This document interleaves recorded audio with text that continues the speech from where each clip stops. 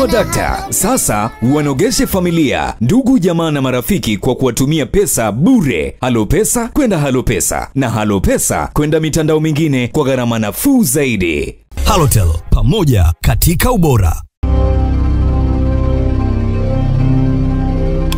Mwananchi Digital. Huu ni uwanja wa Mavuso Sports Center uliopo hapa jijini Manzini nchini Swaziland. Huu ndio uwanja ambao utaamua hatima ya Simba au Mbabane kusonga mbele kulingana na matokeo yatakayokuwa katika mchezo wa pili.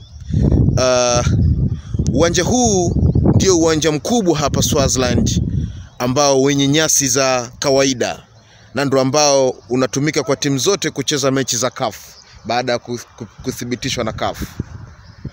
Uwanja huu unachukua mashabiki 7500 waliokaa.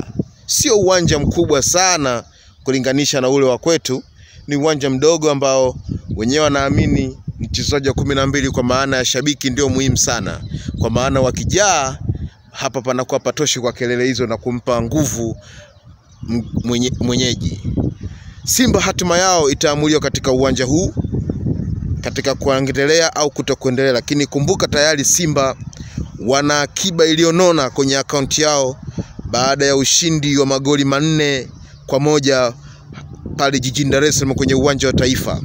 Na sasa wanakuja kwenye mchezo wa marudiano kuhakikisha wanainogesha akaunti yao kwa ushindi mkubwa.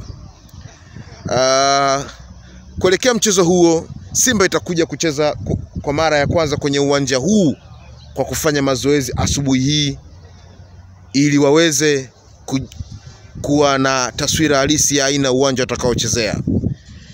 Lakini tayari Mbabane wenyewe hawajajulikana mpaka sasa wako wapi, lakini wanajipanga kuhakikisha wanapindua matokeo.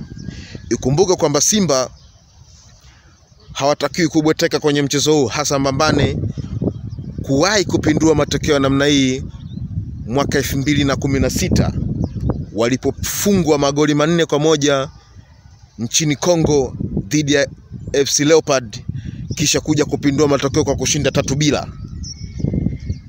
Simba nzuri, hivi ndivyo hapo Tanzania tunasema, haitaweza kukubali kirahisi kuondoka kwenye uwanja bila kupata bao au kufungwa goli 3.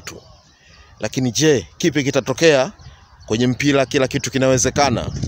Tusubiri kusikia au kuona kipi kitaendelea kwenye mchezo huu wa marudiano hapo kesho.